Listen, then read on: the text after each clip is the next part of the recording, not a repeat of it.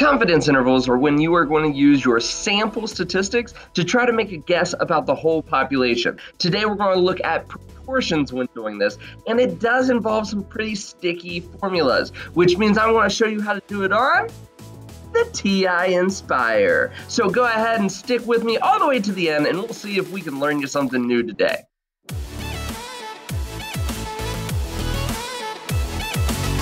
Hey everybody, and welcome back. My name is MrCaproni, and this is Probability and Statistics. Today, like I said, we're going to be using the TI-Nspire to work with confidence intervals. Now, we're specifically going to be looking at confidence intervals proportions. Now, I did other videos on the other type of confidence intervals, and I'll tell you how you can find those at the end of this video. But let's go ahead and dive right into the example that we're looking at today. So our example today is now on the screen, and I'm going to read through this with you. It says that there's a wildlife biologist inspecting 153 deer that were taken by hunters, and they find that 32 of them are carrying a Lyme disease tick or multiple ticks.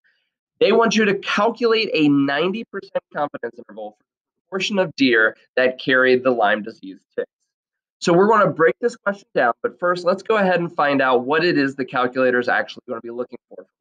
So if I go over to my calculator over here, I'm going to click on the calculator function of the TI-Nspire, and we're going to go into the menu, and number 6 says statistics, which is this class.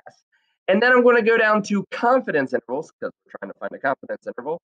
And in this case, we're dealing with the 1 proportion Z interval. Now, I know that this was a proportions confidence interval because the original question gave us a total number of deer and then a number of successes. In this case, the number of deer that had the Lyme disease ticks would be considered our success. So I'm going to go ahead and click on that guy, and it brings up the things we need. First off, it asks for X, which is the number of successes we have. Then it asks for N, which is the total number of deer total.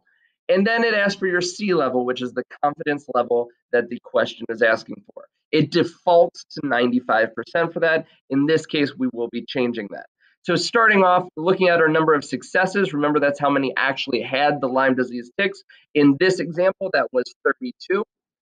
The total number of deer, our sample size, was 153. And the level of confidence they want here is 90. Now, they always need that written as a decimal, so do not forget that. You don't want to plug in 90. You want to put 0.90 because that is the decimal form of 90%. Once you have that, you go ahead and hit OK, and here's our answer. Now, the big ones are going to be your C lower and C upper. That's the actual confidence interval. And then the P hat is just the probability of success for this sample. So in other words, all they did was 32 divided by 153. Now, if you don't know anything about confidence intervals, you find the lower and upper by taking that P hat and adding and subtracting your margin of error.